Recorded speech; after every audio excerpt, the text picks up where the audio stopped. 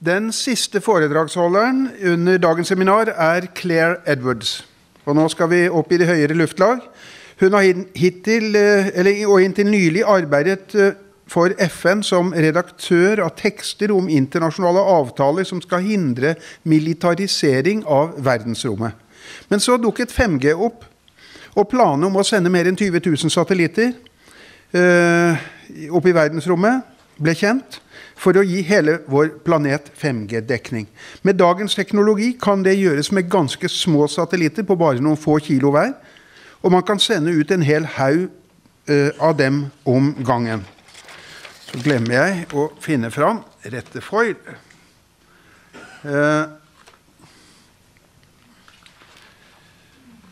Hun organiserte sammen med Arthur Firstenberg, som forfatteren av Den usynlige regnbuen, den globale 5G-appellen.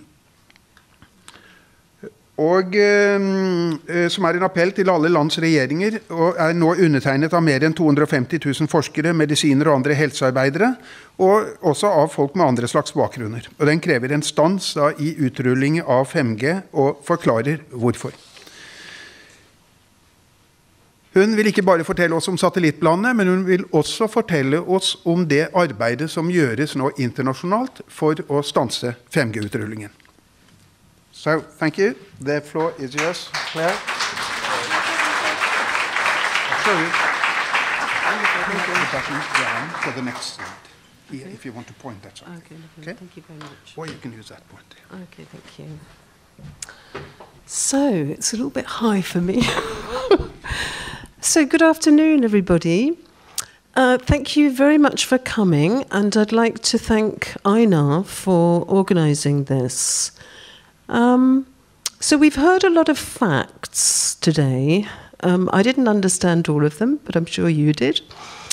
So I actually don't want to present my presentation at this stage because I want to say something different. I'm here representing Gaia, representing Mother Earth.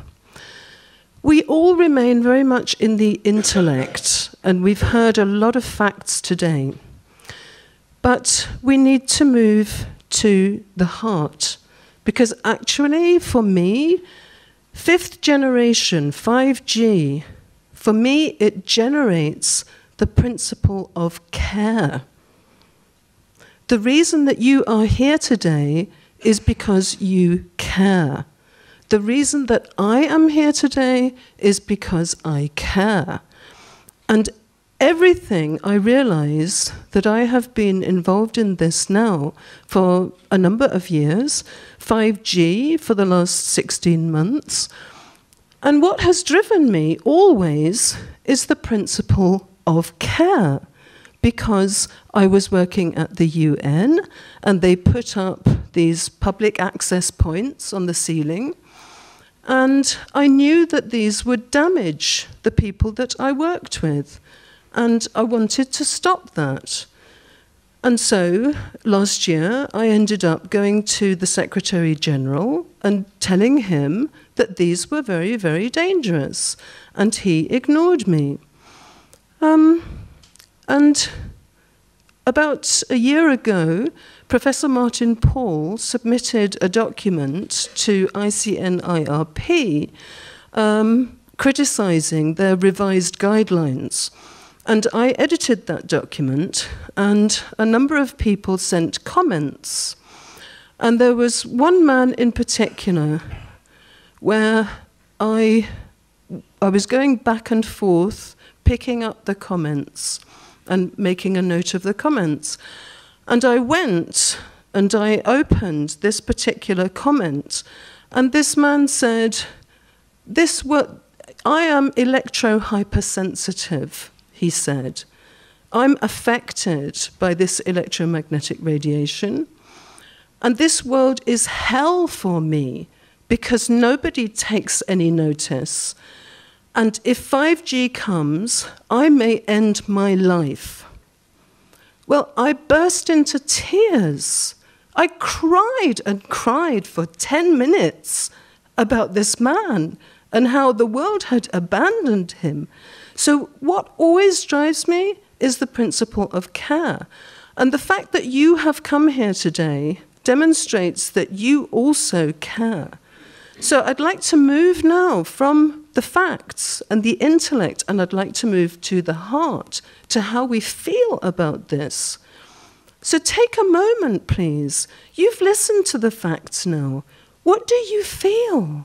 What do you feel in your solar plexus now about this? Because that is what drives you.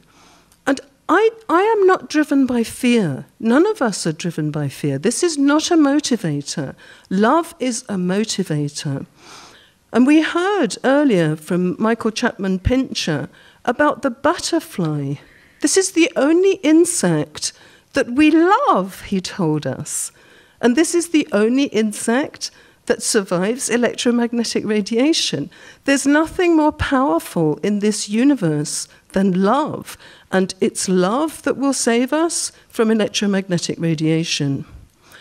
So we have the beautiful Earth. What you see here is our beautiful mother planet, surrounded by the space debris that exists already.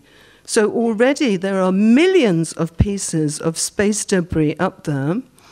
And one of the major considerations for the UN, I used to edit the documents in Vienna for the committee that deals with outer space. And their major concern was two things: space debris and weaponization. So year after year after year, they talked about the concern of space debris. And now we're faced with a situation where the plan is to put up 53,000 satellites in space. So this has to be disastrous. You can see here, this is the Earth. This is what our brain looks like, and this is what the universe looks like. As above, so below.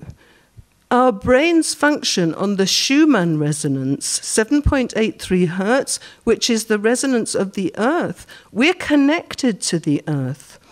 I'd like you to take a moment to think about your connection with the Earth, your emotional connection with the Earth. For me, I often look up at a tree and I look through the leaves and I see the sun filtering through and twinkling, and the leaves are radiant green, and it moves me, it touches me. This is my connection with this planet. What's your connection with the planet? Take a moment to think about, what is it that has particularly resonated with you? Is it your connection with water, with snow, with the trees, with the animals? What's your connection in your heart? What do you feel about your connection with your planet? And are you going to allow your planet to be destroyed? We have to think about not just the terrestrial 5G, but the fact that these satellites would surround the entire Earth and blanket the entire planet, putting everything in jeopardy. Not just humans, as we've heard, but wildlife, the entire environment. This is what we really care about.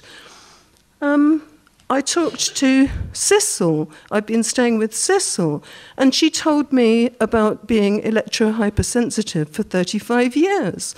Now, last year, I live in Vienna, and my friend in Vienna, Swedish friend, became electro-hypersensitive. And I watched this happen over just the space of 3 weeks. She became electro-hypersensitive. And we drove around trying to find a place where she was not tortured. She was tortured in her eyes, in her ears, every part of her body. She had buzzing organs. She couldn't function.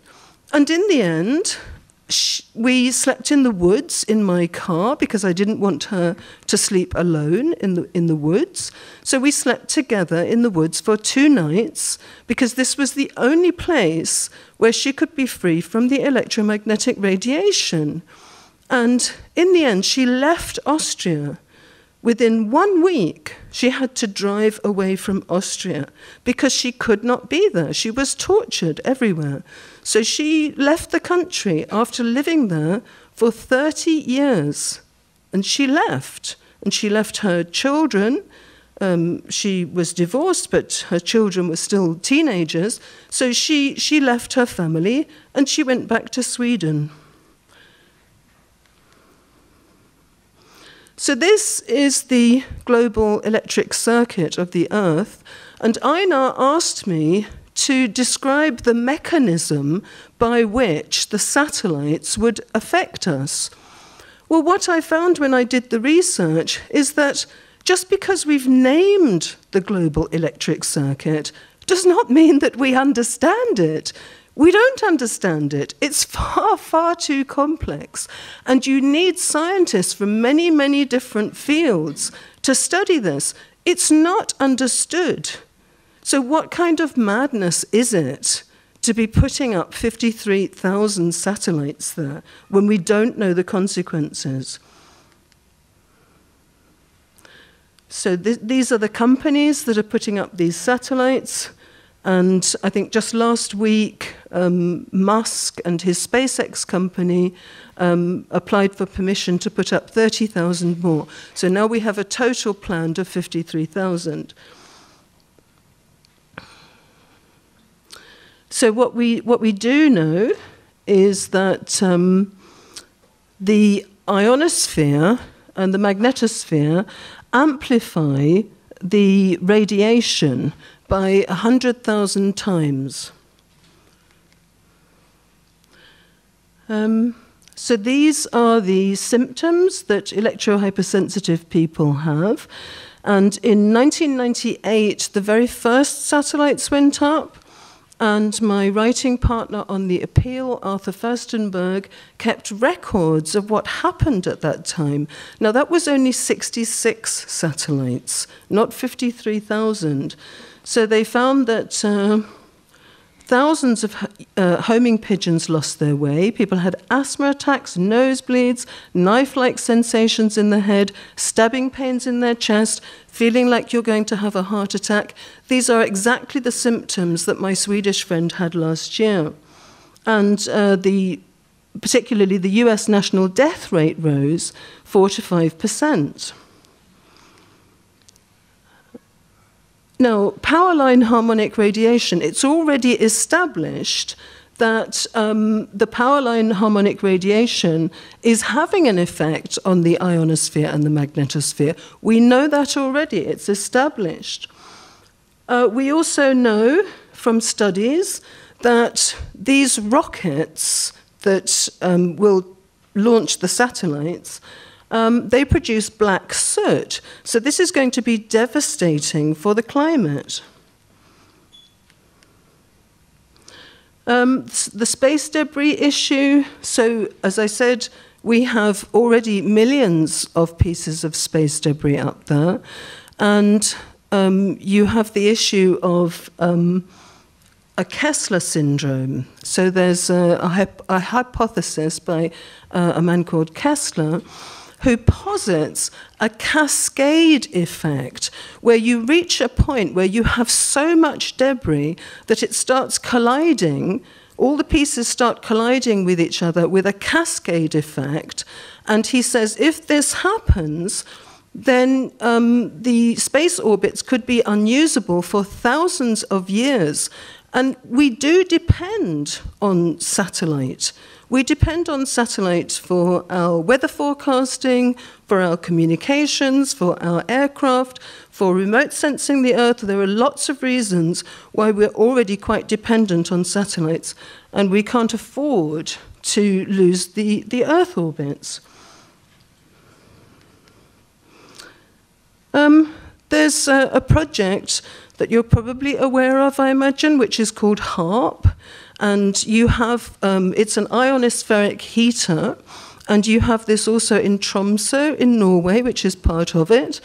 And I think it's interesting that there are very close parallels between HARP and 5G. So, whoops, sorry.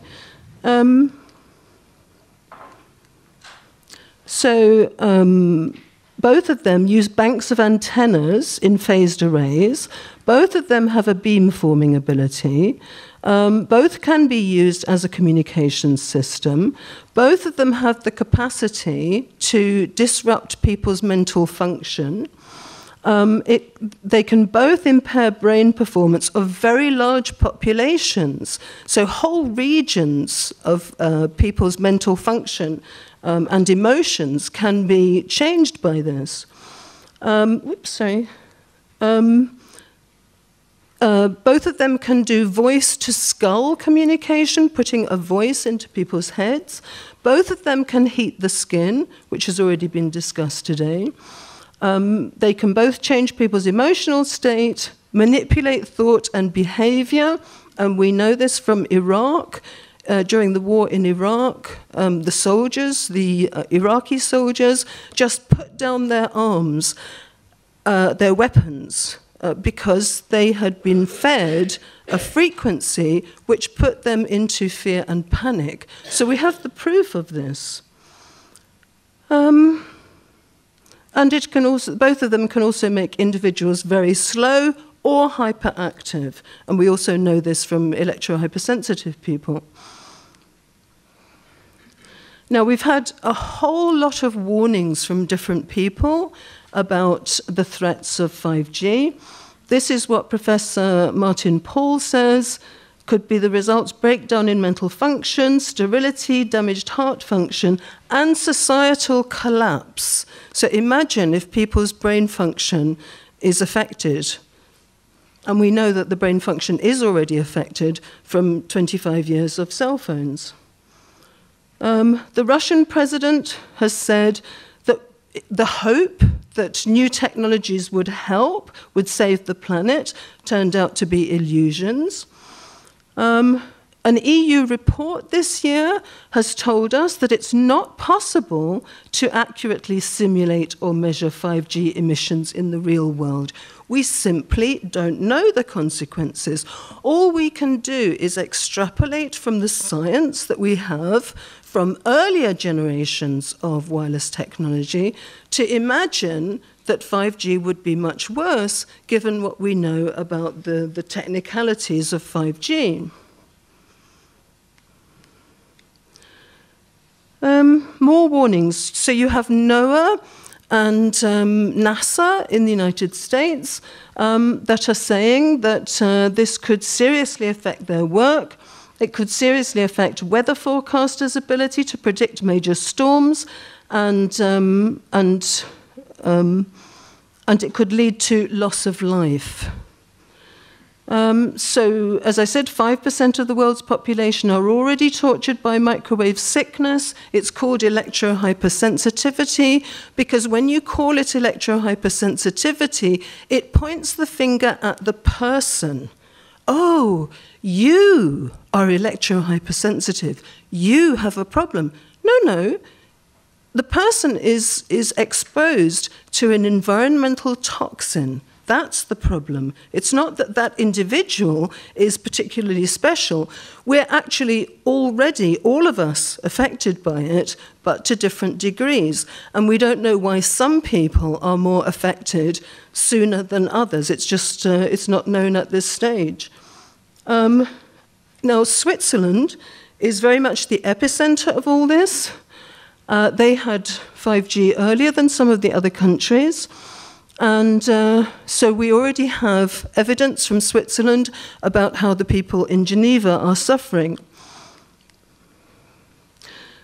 The precautionary principle. The precautionary principle should be invoked when there is any doubt.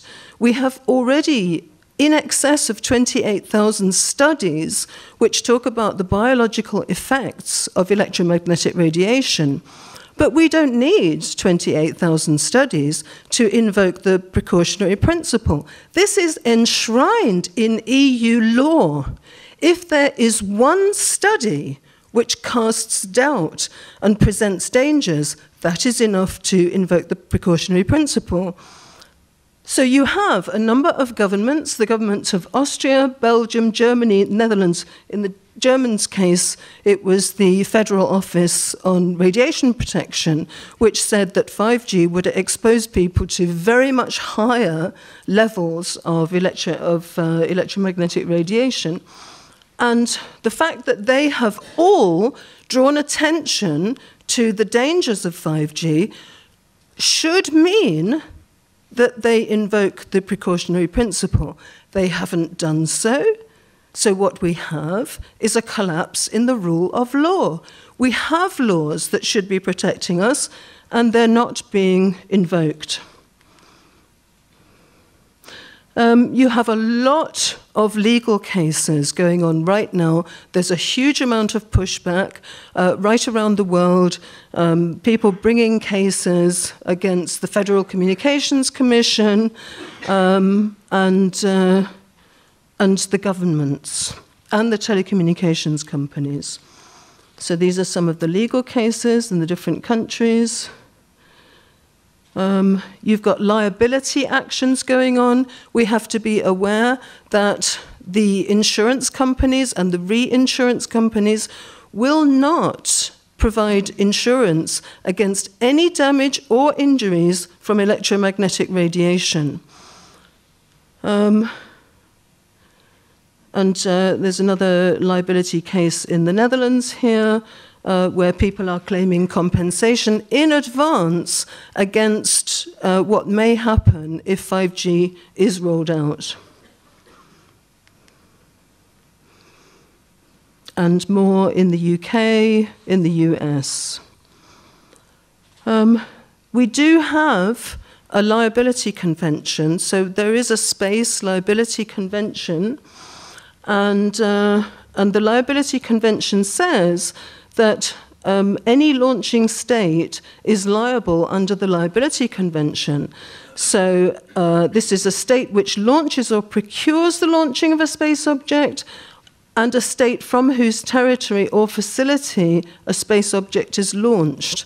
So under the liability convention, they must require these commercial companies to have insurance. But the commercial companies are commercial companies. By definition, you don't allow a commercial company to go into space. No commercial company, I mean, they have limited liability. So how can you allow them to put space objects up there? They are not going to be careful about space debris. Whatever undertakings they may make, ultimately they are commercial companies and they won't be bothered. So, for me, I find myself in Norway, and I was reminded as we were talking last night that Norway is the country of Edvard Munch.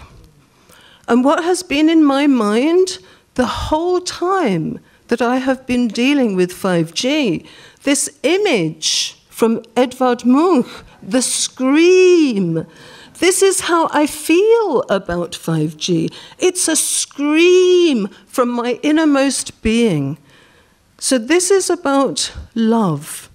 And 5G generates love. It generates more and more love in me as I go on with this campaign. And every terrible thing that I hear about 5G just actually motivates me with more compassion for the fellow inhabitants of this planet, whoever they are, human beings or insects, wildlife, the trees. It's the compassion and it's the love that drives me. So I would say to you, we have to pass through the fear about 5G. Once you really understand what 5G is, you feel a terror such as you've never felt in your life, when you truly understand it, because this is potentially an annihilation event for the entire planet. But you move beyond that fear. That fear is actually liberating. And where you come to is love. And I think that you will be there very soon.